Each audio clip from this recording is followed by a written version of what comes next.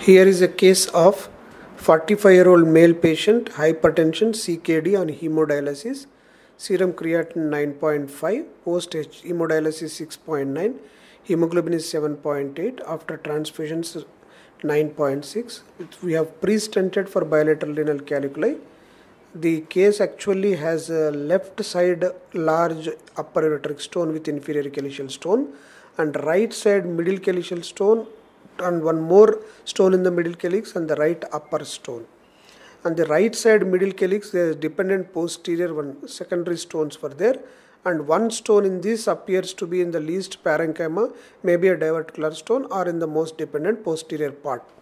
Schematic representation of this case, actually the left kidney, the upper ureter large one stone was there and inferior calyceal. We planned for supine PCNL.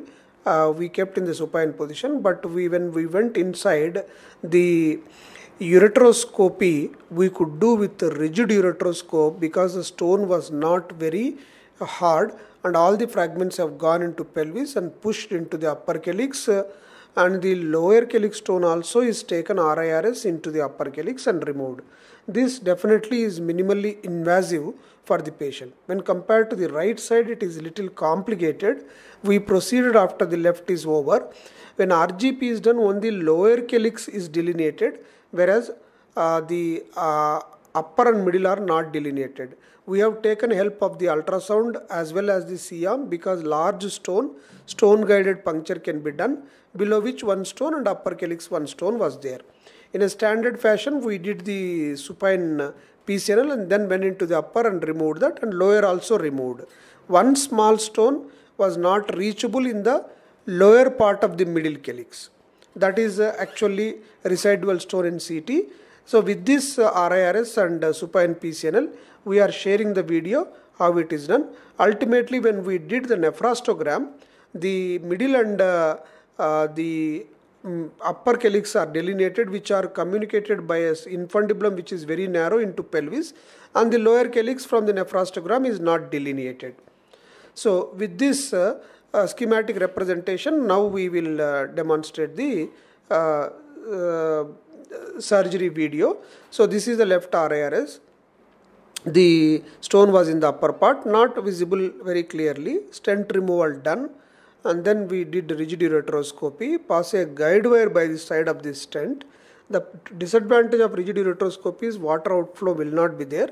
So immediately we realized that it is not very hard stone, so as much as fast possible we have broken into multiple pieces. And some of the pieces anyway in such large stone will go up into the kidney. Because the inferior calyceal stone was there, we have done our RIRS in the same setting so that patient will have general anesthesia less with renal failure and low hemoglobin. This is a small ureteric stone in the ureter. As much as possible, push back into the kidney and do RIRS is better than manipulating in the ureter. So this is pushed with a little bit of water. Because the access sheath is present now, water outflow will be good and we can continue the surgery another 15-20 minutes.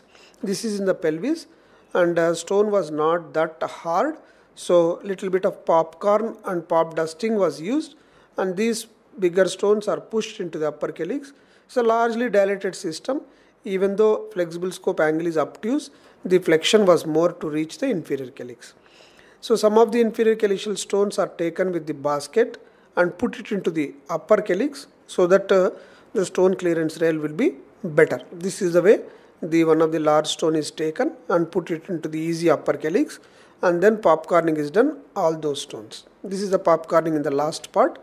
The thulium fiber laser helps a lot in such cases. This is the at the end, no problem. Then we planned for the right-sided supine PCNL because right side multiple stones are there.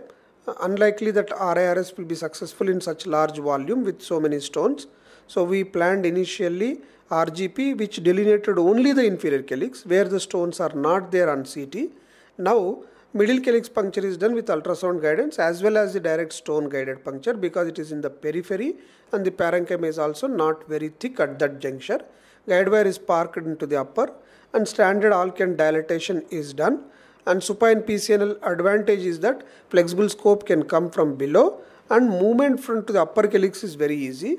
That's why we could remove the middle calyceal stone. By gravity, most of the fragments come down. An advantage is that we can flush from the below with the ureteric catheter, or with the ureteroscope, or with the obturator of the access sheath, which is open-ended. This is in the Cook. All of them are open-ended. So then once these stones are removed, we went into the upper calyx also, and all the stones are. Upper calyx is actually looks down. That means in supine position, upper calyx is more posterior naturally. So the fragments will drop down from the lateral aspect of the tract dilatation, which we use as the nephroscope, which we use for the nephroscope.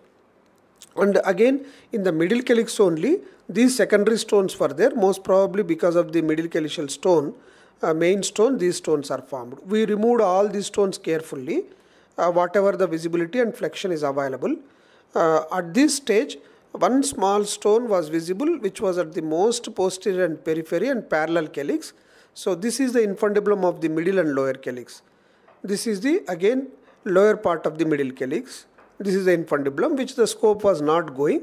Because the lower calyx does not have stones, we did not try too much here. Instead, we passed the flexible scope from below, entered the pelvis, then entered the narrow infundibulum of the middle and upper calyx.